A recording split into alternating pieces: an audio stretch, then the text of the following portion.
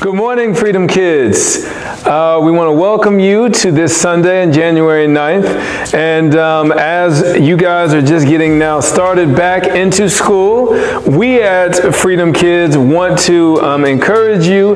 If you had good habits last semester and you got the grades that you expect and your parents expected and know that you're capable of, then continue those habits into this next semester. And if you did not achieve or accomplish what you wanted to last semester, then that means you got to switch it up a little bit to achieve and get the grades that you want to.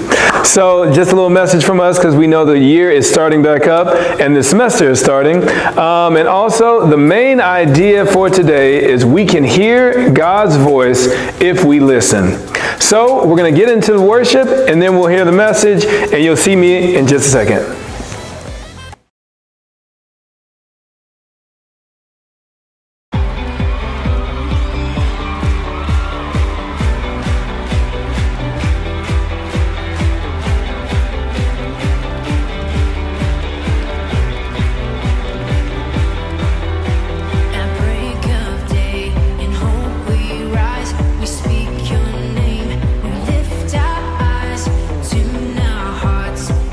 Your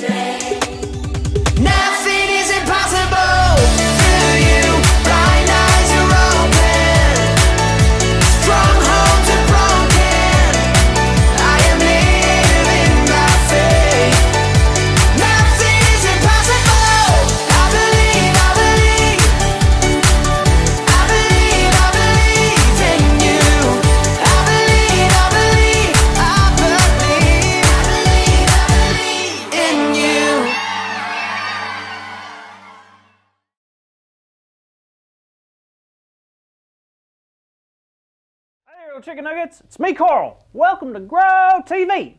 Welcome to Grow TV. Hosted by Carl. Where we have fun with our friends, talk about Jesus, and go over everything the Bible has to offer. Now once again, welcome to Grow TV. So just in case you're wondering, yes, I am still stuck in a museum. Long story short, I went to the museum when it was closed. See, I didn't know it was closed, but it was. And now I'm stuck in here all day. Can you believe that? Well, now I gotta find something to do. Maybe I should explore a new part of this museum. It's really big, and there's so much I can learn. Let's go. All right, now we are in the aquatic part of the museum. If it lives in the water, we're gonna learn about it. I mean, what else am I gonna do? Nap? Well, I could. No. Well, no. Well, let's learn. Oh, neato! I get to pick what I want to learn about first. Let's go with whales. Not many people know that the blue whale is the largest animal to ever live on Earth. Holy moly!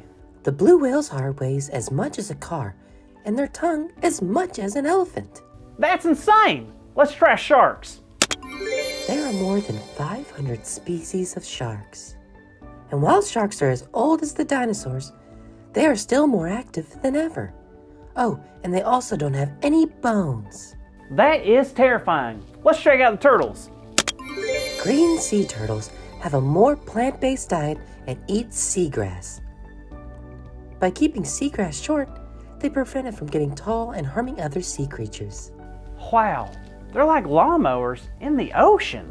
Sea turtles can also hold their breath for over 5 hours at a time and live up to 100 years old. Wowzers, that's just incredible. Thank you, Mrs. Voiceover Museum Woman. You're welcome. Wait, you can hear me? Of course I can hear you. Wow, I thought you were just a robot. Nope. Oh, cool. So where are you from? Yeah, I'm gonna leave now. Oh, okay, cool, bye. That was awkward. I heard that. Oh, sorry, didn't mean it. Wait. Hi, Andy. Carl, what's up, man? Nothing. Did you know turtles are lawnmowers? No. Well, they are, and it's pretty cool. I love the ocean. Water is so cool. When was water invented? It's gotta be new, right? No, water's been around for a while, Carl. Well, agree to disagree. But I do think there's something special about water. Oh, for sure. I mean, even water was a big part of John the Baptist's story. Wait, the locust and honey guy? What did he do with water? Well, we could take a look at the book of John in chapter 3. It was at this time John the Baptist wanted to share a very important message. Oh, a very important message. I wonder what it could be. Well, the thing was, during this time, a lot of people started to talk. Talk?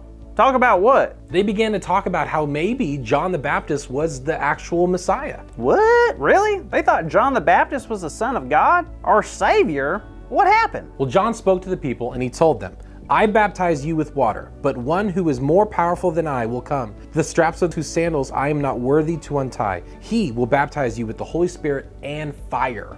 Whoa, so he was telling them and preparing them for Jesus? How cool is that? But what about... What? I don't know, but for some reason when you said the word baptized, it made me think of the water stuff we were talking about. Right, and that makes sense because guess what happened next? John the Baptist jumped into a macaroni rocket ship and flew away to the moon? No. Oh, bummer. Well, what happened? Well, Jesus came to the river where John was, and it was time for Jesus to do something super cool. Can you guess what that was? Jesus jumped into a macaroni rocket ship and went to the... Carl? What? Jesus could do anything. I just figured he could. Jumped into a macaroni rocket ship and fly to the moon. Exactly. So did he? No. Fine. So what did Jesus do that was so much more important? He got baptized. Right? Jesus got baptized, and then he began to pray. And guess what happened while Jesus was praying? Jesus jumped in... I don't know, Andy. What did happen? The heavens opened up, the Holy Spirit came down to Jesus, and God spoke. What did God say? God said, "You are my son, whom I love. With you I am well pleased." That is so cool. God spoke. Right? And that's so important to remember. God always speaks, but it is up to us to listen. Wow, I guess that's true.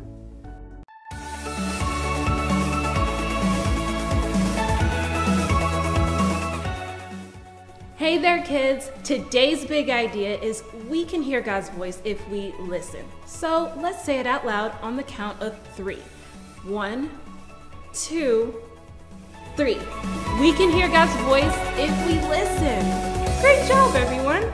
I loved getting to listen to today's story. What about you, Carl? Huh? I said I loved getting to... Just kidding, I heard you.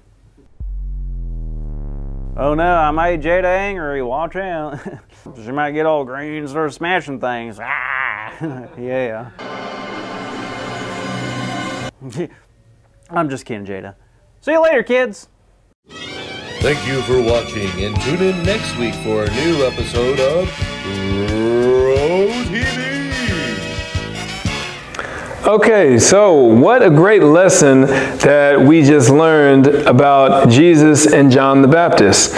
And in that story, a good thing that I wanted to identify to all of you is that Jesus was baptized. And what exactly is baptism to you and me? Baptism is an expression showing that we are deciding to follow God. So going into the water is us giving up our old life and our old decisions, and coming up is us accepting God and His way for our lives and a new path for us. So if any of you are interested in making that choice, we encourage you to submit that to kids@myfreedomdfw.com, and we will show you the next steps forward. Prayer for today is, Dear God, we know we can hear your voice if we listen. Thank you for speaking to us. Help us listen for your voice and recognize the moments when you speak to us, even in small, not so obvious ways. In Jesus' name we pray, amen.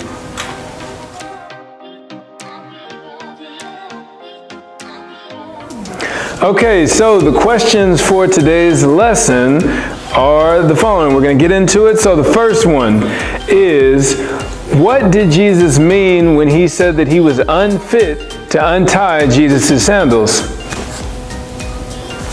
So, what he meant by that is John knew that what he was doing was baptizing people with just water. However, in the Bible, we read and we heard that Jesus would come down and baptize people with the Holy Spirit and with fire. So in other words, he knew that Jesus was the Son of Man, the Messiah that they had all been waiting for. And so that is why he was saying he wasn't really fit to do it. The second question that we have from this is, why was John shocked when Jesus asked him to baptize him?